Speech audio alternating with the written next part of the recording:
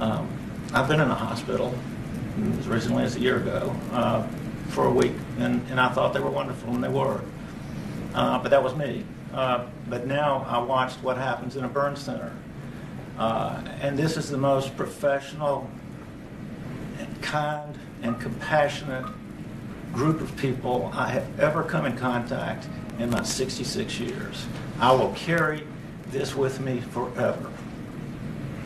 They have been overwhelming in their care for the kids, and they have put up with the hordes of family and the goofiness of all of us bouncing off walls and walking in and asking questions out of the blue, unable to get through the doors and all the different things they got through, walking in and out of rooms, forgetting out to putting on the uniforms and all the other stuff, and they have always been there and have just been incredible, and I will never, ever, ever forget it.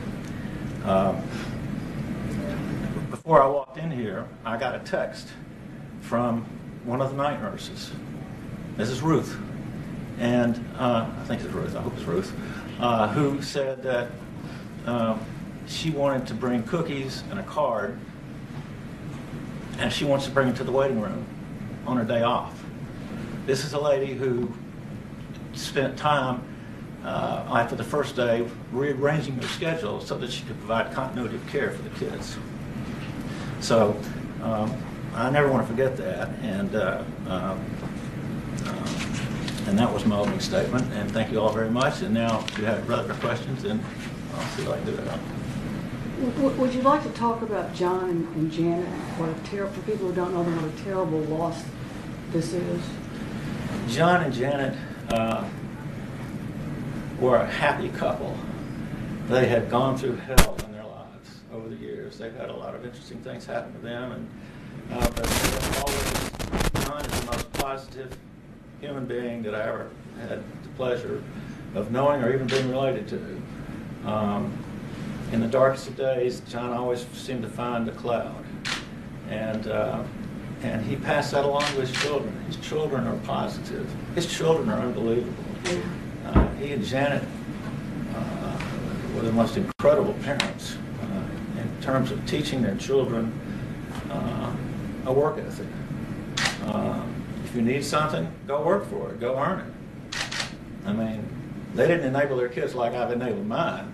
I can tell you that. I was fortunate to have Thanksgiving with them several days ago. Most of y'all have already seen the picture because you've already stolen it from Facebook. In which we thanked everybody for a lot of things, and one of the things that we were able to thank them for was the fact that they had shown us how to raise children and to do it in such a way that they could be proud, and that anybody that knew them would understand that they were dealing with real class. And if you have any idea how many hundreds and hundreds of kids they now know and have touched in Nashville and Memphis and in Louisville and in Indiana and places where they have lived, it would blow you away. The Facebook right now, I mean, the number of kids that are just coming in over and over and over again, the people that are coming into this hospital, and they get in because they don't have cameras. So it's just been unbelievable, and they have lifted the kids' spirits beyond anything that we could ever do. And so that tells me this is how well the parents were. Johnny was a great architect. Interestingly enough, he did hospital architecture. So John was a big part of Methodist. John designed the emergency room at University North. He was a big part of West Cancer Center. He has his hand in a whole host of different projects in Memphis and in other places in the medical field, which is pretty cool. Do you want to talk about the brothers? Because you don't have to know them to get a sense of what wonderful people they are just from looking at the pictures of them. It seems to give an indication of what they were like. They were genuine people. Talking about the boys. Yeah. Oh, I'm sorry. Oh, I'm sorry. No, you're talking about Jerry, Wesley, and Brandon. They were genuine. They loved to have fun, but they worked. They worked. I mean, everything they've gotten on their own. I mean, they started a band at the age of 14. They created their own Summers Brothers band. They played. Their voices weren't all that great at the age of 14 because they were breaking and changing, but ultimately they changed. They became accomplished musicians. They've cut CDs. I mean, one of the producers, they came to Nashville to be closer to their music. I mean, the producer, Paul, and I can't think of his last name, Paul is actually here and came up to see them. They have an incredible array of talent. And when they're not playing music, one of them's a bartender, and one of them is a sous chef. One of them's now at Catherine and Mary's in Memphis. You're from Memphis, are you not? Yes. So two brothers are here. One moved back. Jared is back and was at Catherine and Mary's, and is the last time I talked to him, he was excited about the fact that he could handle 13 types of pasta that had to be cooked at different levels and feeding an entire group. And I don't know if you've been in that restaurant before, but it's absolutely phenomenal. It's a zoo, and it runs full time, 24. And they learned at Hog and Hominy. That's where they began. And so Branson was an Eagle Scout. I mean, everything they've done well, and they've made friends along the way, and they've just simply been an incredible group of kind and decent, caring human beings that any parent on God's earth would be proud of. Jim, I'm Natalie from the Tennessean and the USA Today Network. I'm sorry about the loss of your brother and his wife. Could you talk a little bit about how the boys are doing? I know that Jared's been released. How are Wesley and Branson? I will talk in terms of spirits. I will let the doctor talk in terms of their condition. Yesterday was the highest of the highs and the lowest of the low. Yesterday, 3 ventilators came off, and it was the most incredible, because I wouldn't expect that for a much longer time. And then at the same time that the ventilators came off, literally within a short time after that, and they're sort of getting used to possibly breathing on their own. You're wondering whether they're going to be able to handle it or they're going to have to come back. Then I get the call from the sheriff's department that says John and Janet were confirmed dead. And so I asked the hospital, is there any way? Yeah. I got this. I got this. Is there any way that you could put the kids together in the same room so I can have this conversation with them? And we did. Jim and I went in and told the boys their mom and dad had passed, and the sheriff had told us and made the confirmation. And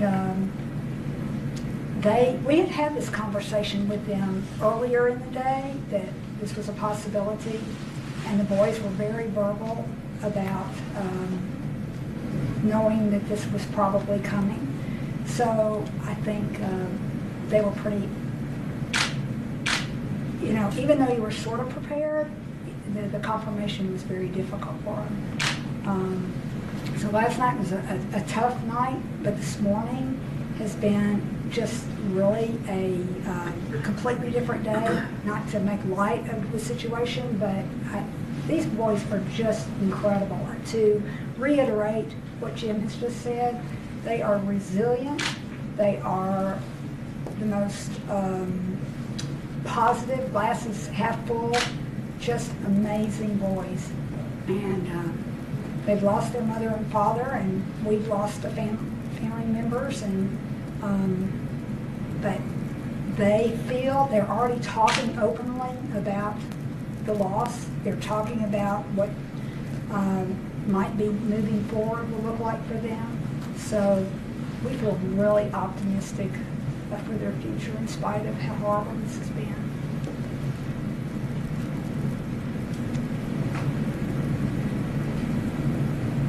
Dr. Summit?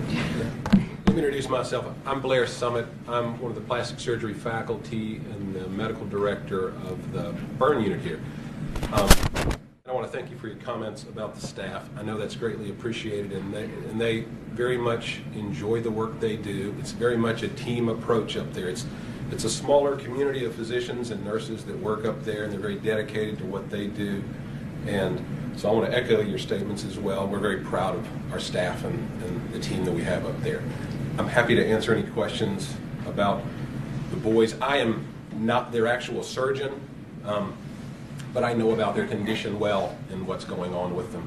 Can you talk about Wesley and Branson since they're still at the hospital? Right, I just was rounding up there and talked to both of them. They're both doing great. I actually think Wesley was my waiter recently at a restaurant. When I went in there and talked to him, I realized, I know you. But they're both in very good spirits. They both had, from the standpoint of their injuries, their burns are not terribly large. Wesley's burns are a bit more. They involve his arms and his hands and some on his face. They both had, Branson's hand, his burns are mainly on his hands, some on his face. They both had inhalation injuries. There's different grades of inhalation injuries. There's what think of as a moderate inhalation injury. They're doing much better from that. If you speak to them, their voices still sound very hoarse, but they're doing quite well. They both are going to need surgery. They are both scheduled for surgery on Monday. Branson, at least one of his hands is going to need to have the burn removed and have some skin grafting, possibly his other hand. Wesley, it's more his arms. He's going to need the burn removed and skin grafting to his arms. With respect to the burns on their faces tend to heal beautifully, and I looked at both their faces. Their faces are going to heal just fine, and I don't think they should have a whole lot of long-term scarring from that. What about Jared? I mean, he's out, so it sounds like he's... Jared passed me in the hall. I haven't actually spoken to Jared. He was actually up in the waiting room just earlier. He looks pretty good. And I can tell you, just looking at his facial burns, those are going to heal beautifully. And my understanding is his hand burns are not terribly bad. His burn was about 2% of his body. Matter of fact, when I went up, Wesley was, or actually no, it was Branson was playing cards with a bunch of his friends. So that gives you any indication how well he's doing. He does have a tube in his chest, called a chest tube. While on the ventilator, he did get some air around one.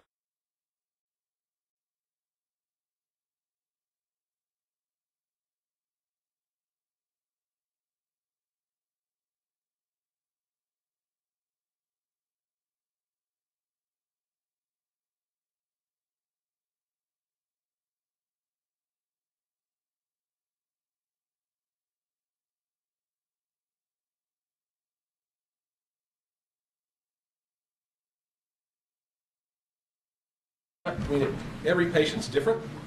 These guys, I can tell you that I think because they have such a strong family, that makes a big difference. I agree with their positive attitude. I mean, I come in the room and he's reaching out with his bandaged hand to shake my hand. I'm kind of having, I got to get a glove on. But they have a good spirit about them, and I think they're going to do very well. That's anytime you have a positive spirit, you're hardworking, you want to get back to your normal life, you do very well.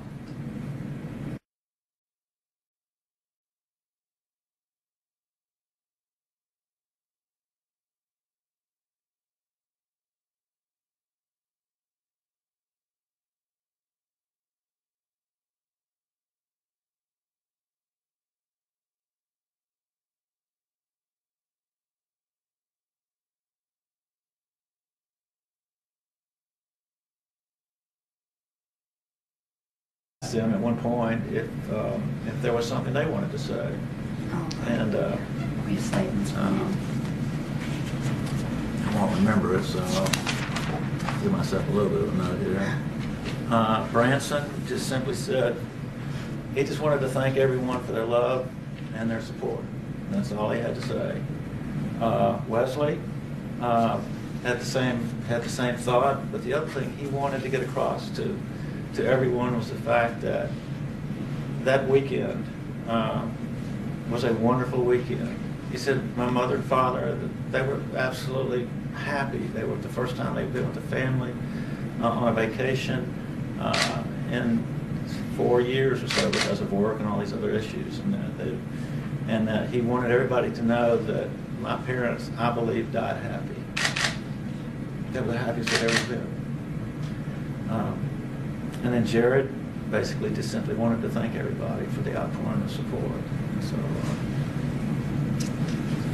Do you want to talk about anything about how they got separated, or was that even known? I don't really know. I've heard different things, and I have not chosen to. The lawyer in me wants to ask a lot of questions. The uncle in me says, shut up.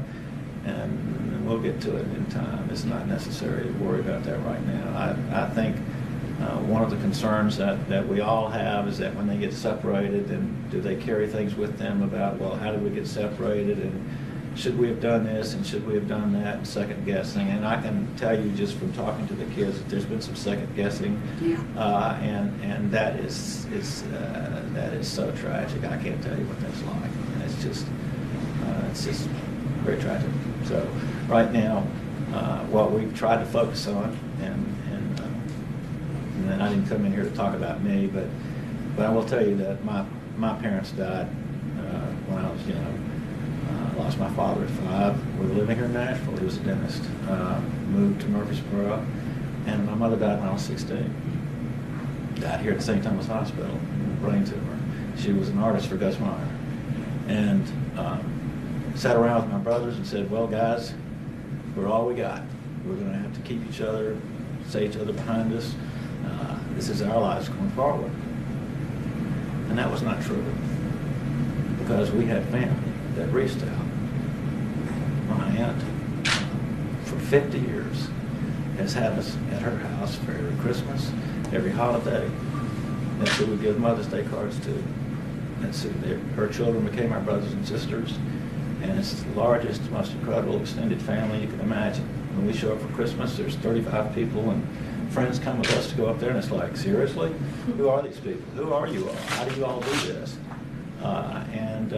And Jared and Wesley and Branson have all been a part of that. And that group will be here tomorrow. I'm sorry, doctor. The hospital will have to deal with it. And my family has flown in from New York. Miami is coming up from New Orleans.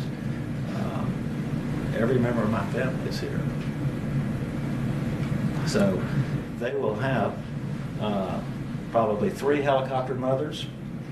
They will have a control freak ex-uncle, which would be me. They will have people looking out for them always.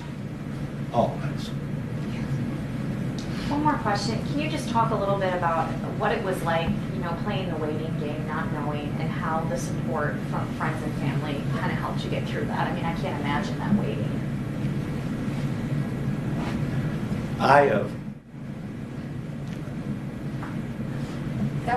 That was very difficult, because we not only did the boys need an answer and closure, Jim's brother and sister-in-law were technically missing, although we sort of knew that we might get the word that they were deceased. It was very, very difficult. The waiting over the last 48 hours has been, before last night, 48 hours prior, it was absolutely difficult, because we were waiting and waiting to get a phone call from the sheriff. And we make repeated calls, and finally we got the word last night. So I do want to speak to that. Yeah. I made contact with Detective Bohannon probably Tuesday afternoon, sometime later that afternoon. I learned about what had happened when I was in a mediation here in Nashville on Tuesday. I was in a lawyer's office and got a call from the secretary saying, well, your 3 nephews are at the burn center at Vanderbilt, and oh, by the way, your brother and his wife are missing. And so we frantically began looking for information, and of course, you couldn't get through to so many facilities up there, because all of the communication lines had been fried. I talked to Senator Norris a few minutes ago, who said that their entire fiber optics for that whole area, after which the state put in millions of dollars over the last 2 or 3 years, just fried. And they weren't able to get to anybody, and all of the various agencies had fallen back on what they used to do about 5 years ago, when you were on different kinds of radios and all this other stuff, and different frequencies, nobody could talk to one another, there was no phone. I think they ended up putting up cell towers, temporary cell towers, so that people could get up there. But this sheriff, for whatever reason, seemed to adopt me and my family, and maybe he did the same with others. All I know is that I felt like he was working for me. He was that good, and he called me several times a day. Everything he found or didn't find, he was transparent. I recall when he called and said, "Well, Mr. Summers, we finally got up to the cabin where your family was staying. There were no bodies in the cabin." And that was great. And then he said, "But there were 3 bodies that were in the same general area." Well, that was terrible. And then we went on, and then he said, "Do you know of anyone? Did your family travel with a dog?" And I said, "Well, yeah." And he said, "How big of a dog?" And I said, "Well, it was a husky. I'd say medium, maybe like a female golden retriever that size, because I happen to have one of those." And he says this was a small dog, and the corpse that we found was huddled with the dog. And I say corpse, and I use that loosely because I think the way we sent photographs to the sheriff's department. He called me back and he said, "Mr. Summers, the corpses cannot be identified even with photographs. We can't even weigh them." And I knew then what we were talking about. And so I think probably that impacted me more than anything. Yeah. And also, there was a period of time where we kind of went through the possibility, well, maybe they got to a different location and was able to, they didn't have cell phones. One of them had given, I think John had given the cell phone to Branson. And so we went through this period of thinking, well, maybe they are somewhere. So you asked the question about how it was. It was sort of a high and low. It was a roller coaster. Roller coaster.